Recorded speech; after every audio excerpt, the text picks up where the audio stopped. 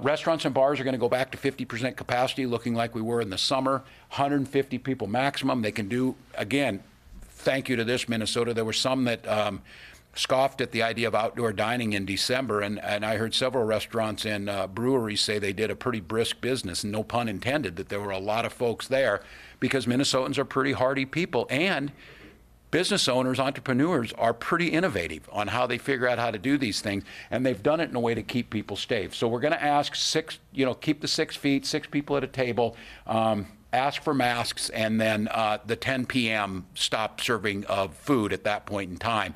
Again, it's the turning of the dial.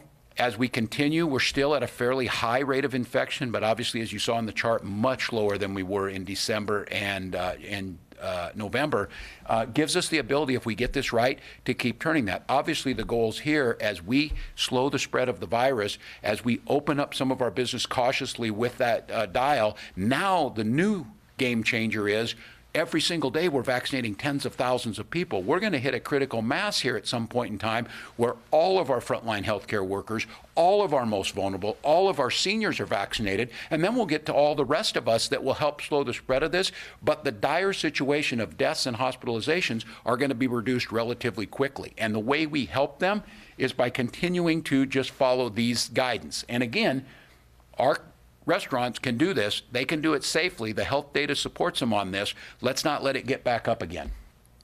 Bowling alleys, movie theaters, other indoor entertainment, 25%, 150 maximum people. Again, we can make this happen. We can do this. These are businesses that can come back online. And this goes back to that well-being as well as the economy.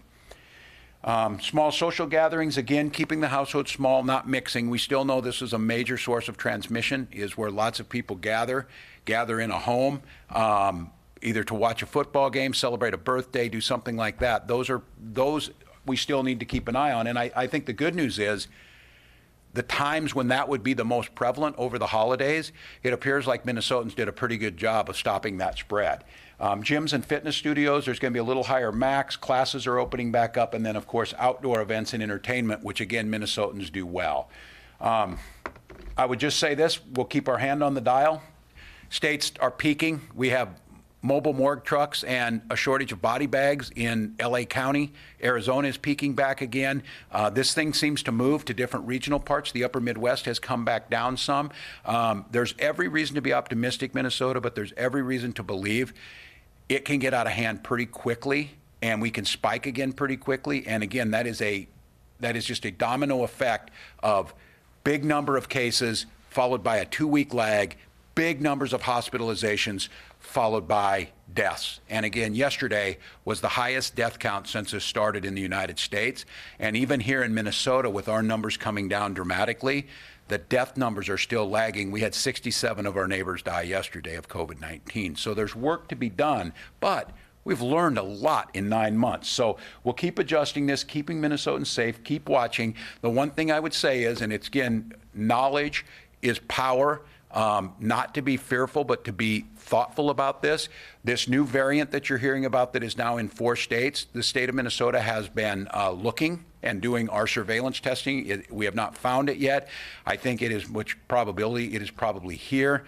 Early indicators show that this variant, while not any more deadly in terms of the fatality rates, it does appear to be about 50 to 70% more contagious, which means it takes less of it, it's much quicker, and it spreads very quickly.